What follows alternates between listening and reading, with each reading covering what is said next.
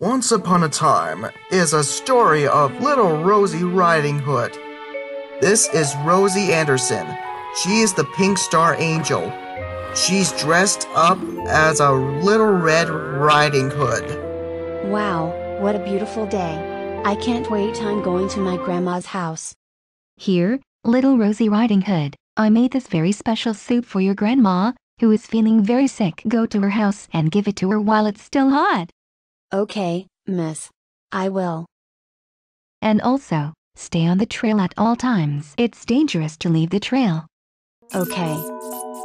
Little Rosie Riding Hood was walking around the forest, and they have two paths. Now where's the grandma's house? Wow. Flowers. I'm going to pick it up. Little Rosie Riding Hood picked up the flowers. Suddenly, a big bad wolf approached her. No, please don't kill me. I'm scared. Oh, so are you that girl known as Little Rosie Riding Hood? Yes, it's me. Are you trying to kill me? The wolf picked up Rosie's basket and took it back to Rosie. Here you go. Thank you. Where are you going, little girl? I'm going to my grandma's house. Ah, and what are you going to the house about? Well, I need to give her this soup.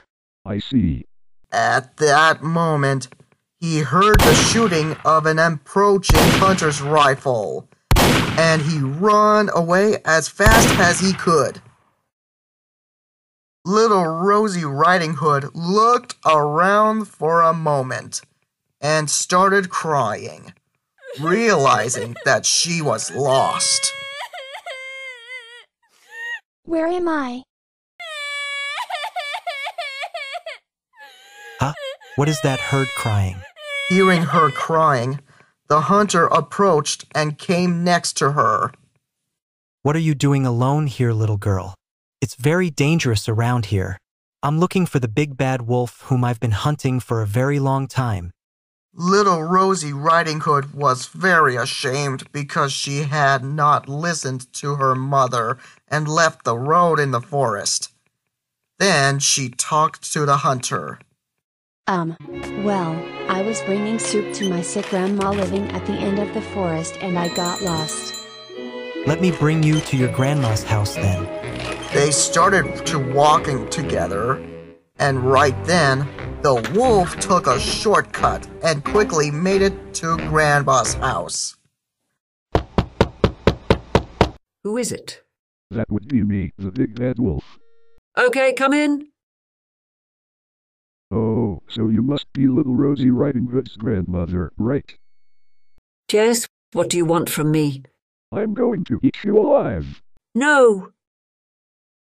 When a while later, Little Rosie Riding Hood and the hunter arrived at the grandma's house. Go, little girl. Next to your grandma as soon as possible. The hunter went back on his way. Who is it? It's me, Little Rosie Riding Hood. Oh, it's my darling. Come in. Huh? Is something strange? Hello there, Little Rosie Riding Hood. Hi, Grandma. Here is the soup for you to eat. Thank you, darling, for all your trouble getting here to bring me food. Come next to me so I can hug you. Come closer. Little Rosie Riding Hood left the basket on the floor, but she did not get too close to bed, because the grandma looked different. Why do you look different? So that I can hug you better.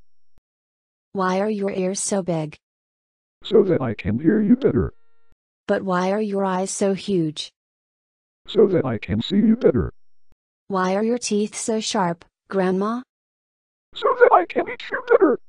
The wolf jumped out of the bed and charged at Little Rosie Riding Hood.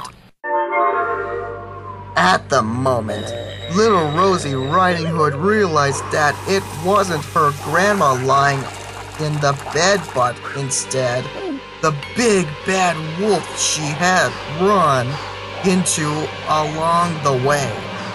Oh my gosh. I knew it. The hunter heard Little Rosie Riding Hood scream and ran straight to the house, stormed into the open door, and caught the wolf immediately. I finally got you.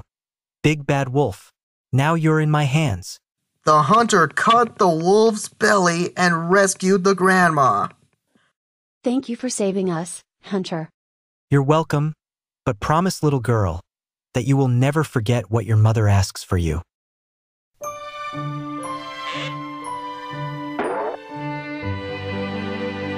With great appetite, Grandma eats the soup Little Rosie Riding Hood had brought to her, and she feels much better.